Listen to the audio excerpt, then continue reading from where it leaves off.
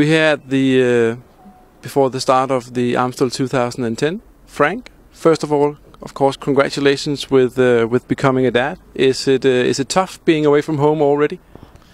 Well, yeah, it's always tough to be from home, but now since the baby just got born a day ago on the 15th on my birthday though, that was great. It's actually even harder, but I'm also motivated for this race, and it makes it easier.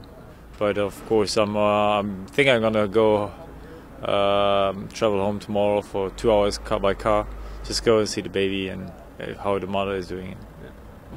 And Andy, have you decided, are you going to be the strict uncle, or are you going to be the cool, funny uncle? I don't know yet. We decide when I'm 40, then she's 16, I take her out first time, so I take care of her. I'm scared already. Frank, looking forward, looking at your preparations, how have they gone during this the early spring? Yeah, it's been all right. This was the first big objective this week, the coming up week, and I think everything for me went good. I did the races I wanted to do, and I've been training good.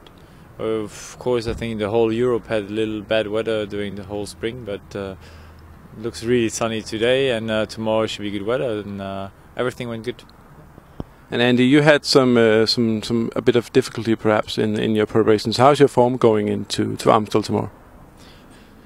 Yeah, it was not really everything like I planned it. I didn't plan that I had a car crash accident, bike involved. Why do I say that?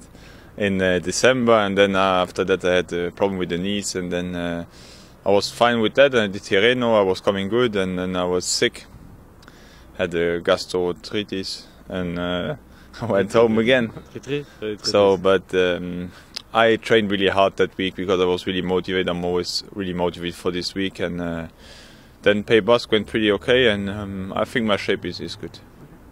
And Frank, you also crashed a few weeks back, a few stitches in your neck, as I recall it. That was actually last week. Okay. Last week in Pays Basque, I had to drop out.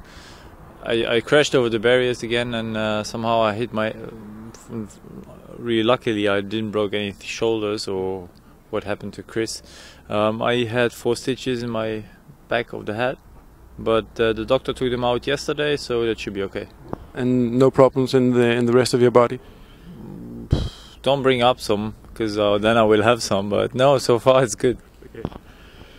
I'm gonna have pain in my legs tomorrow, but I think that's alright.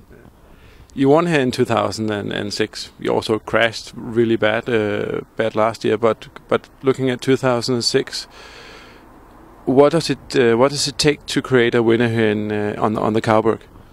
Well, I think Andy agreed with me that Amstel is actually the hardest race to win.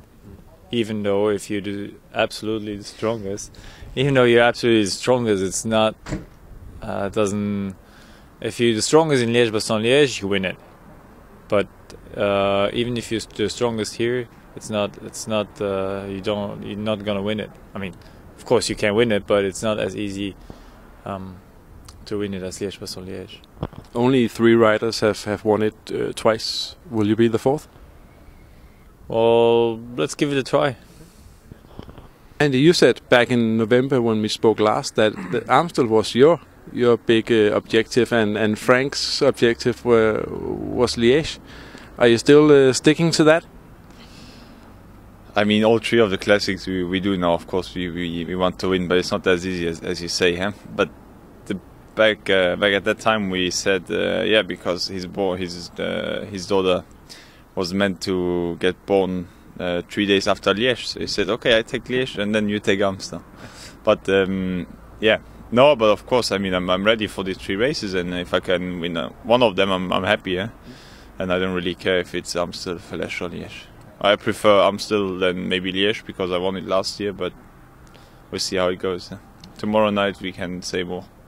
On a different note, you got new bikes. You got yours a few days back, and I saw you having yours today as well. What is that all about, and what are the symbols on it?